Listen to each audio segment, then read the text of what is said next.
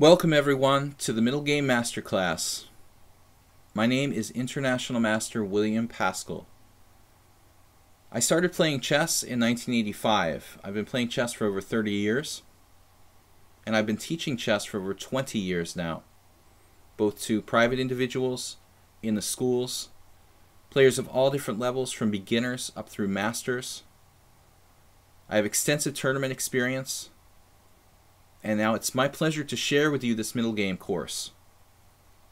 I've set it up so that we have 10 hours of instruction divided into 20 parts. In this essential middle game course, we are going to go through the games of world champions Botvinnik, Alekhine, Capablanca, world-class players like Korchnoi, Salo Floor, even older masters like Rubinstein, Nimzovich, Steinitz. I believe these classic masters played so many formative games. It's exciting to study the modern games of 2017, but really the classic masters games gives us so much information about the fundamentals of chess. Why is the middle game really important? In the end game and the opening, memorization plays a critical role. Even relatively weak players can be trained to memorize variations, especially in the opening. And in the endgame, there exist endgame table bases, positions that have been isolated and programmed into computers. Analysis has exhaustively cataloged these positions, so even in the endgame it's possible to memorize certain concepts. But in the middle game, you really have to have a concrete understanding of the fundamental principles. Every middle game is a little bit different. The middle game is fundamentally complex. Most of the pieces are on the board and you're on your own. In this course, we're going to start with kind of static concepts and work our way forward to more dynamic ones.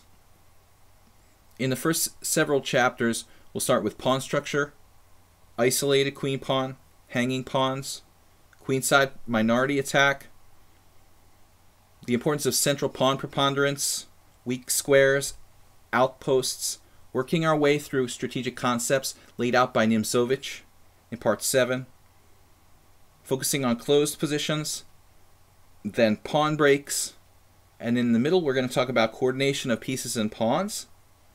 We learn about bad pieces, different kinds of bad pieces, knights versus bishops, and now we start moving toward dynamic concepts, coordination of the pieces, space advantage, dynamic considerations like when to exchange the queens and transpose to the endgame.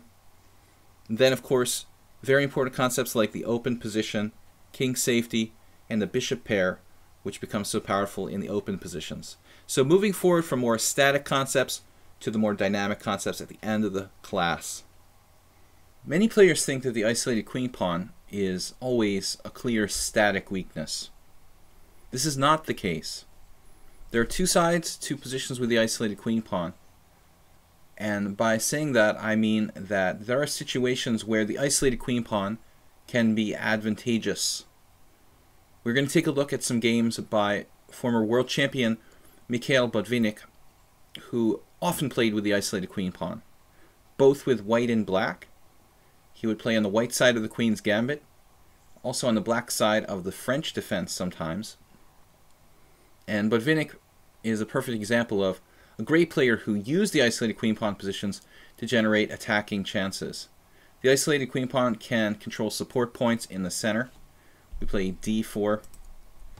Most commonly, the support points in the squares e5 and c5, seen later on in isolated queen pawn positions. We'll take a look at that as we progress here.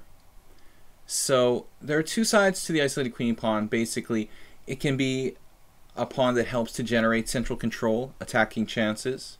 It can also be a static weakness when there are less pieces on the board. So the general rule with the isolated queen pawn is that the side with the isolated queen pawn should try to avoid exchanging pieces.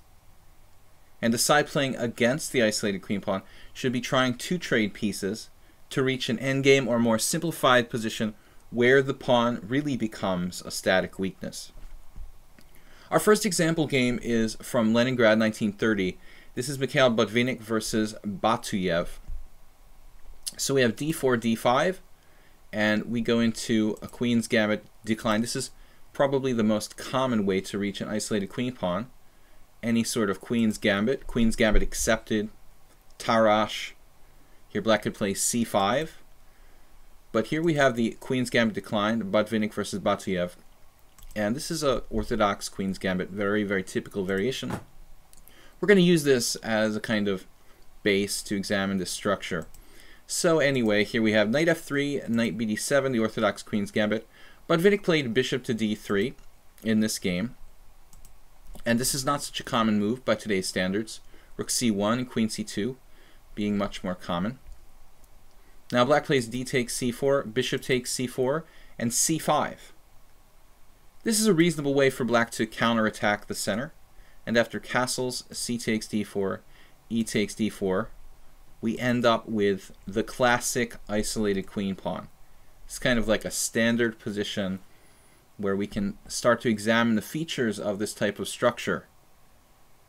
The support points the pawn provides are very important. So we have the e5 square and we have the c5 square. Those are potential outposts for our pieces. By having this isolated queen pawn in the center on d4, we have a worse structure with white, but we have a pawn that controls key central squares. It's almost like having an extra piece in the center of the board in the middle game stage. And Botvinnik uses this very effectively in this game and many others. We'll take a look here. I just wanted to show you what would happen if we didn't take back with the pawn. If we took back with the knight, how ineffective this really is. Knight takes d4. If we take back with the knight, we don't accept the isolated queen pawn, which many amateurs are apt to do. The symmetrical structure leaves us with a very insipid position where white doesn't have realistic chances to gain an advantage. There just isn't any real dynamism, no imbalance in the position. So it's key to take with the pawn here, go into the isolated queen pawn position. Now black starts to blockade the isolated queen pawn. We'll actually cover blockade in a specific chapter in the middle game course. Bishop to b3, and now knight on bd5. This is not the only move. We'll see a different move in another game here. Knight bd5, and now Botvinnik played knight e5. Support point. This is very important. That d-pawn making it possible for us to play actively with a forward position piece on e5. Black should be trying to trade pieces, but he does so here by playing very passively in this example. Probably the best would be to develop the pieces somehow. I don't even think that knight d5 was necessarily the best move. We'll see another example in a minute. Here Batuyev actually undeveloped with knight to d7, kind of a negative move, in order to exchange pieces. His concept is right. When you're playing against the isolated queen pawn, it is a good idea to trade pieces.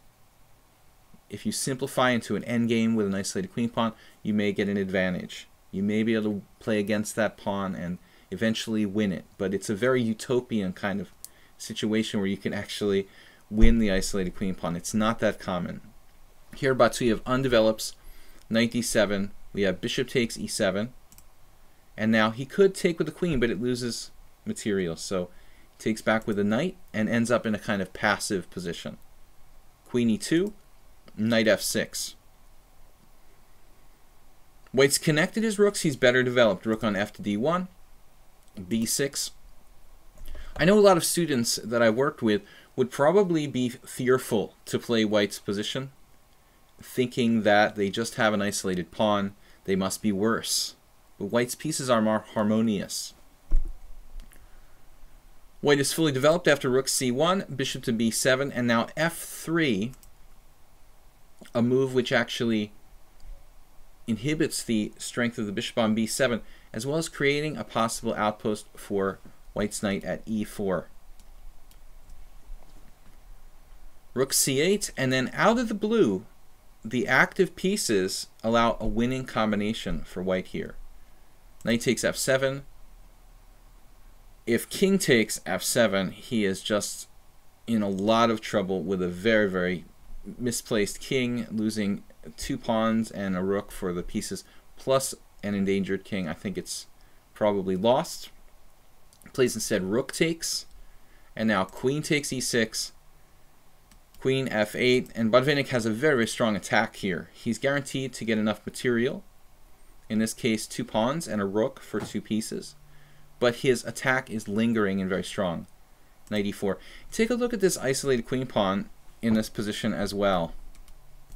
It is a passed pawn at this point. This could actually, in an endgame scenario, become a very, very effective factor in this game. In any case, white is winning by direct threats anyway. Rook takes c1, rook takes c1. He tries to blockade the d5 square. Good idea. But knight d6, white is winning material.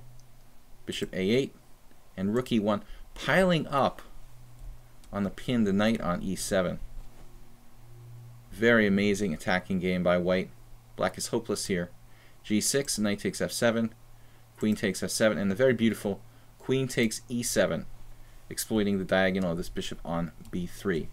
So here we see the attacking potential generated by the open lines and the central control as a result of the isolated queen pawn on d4.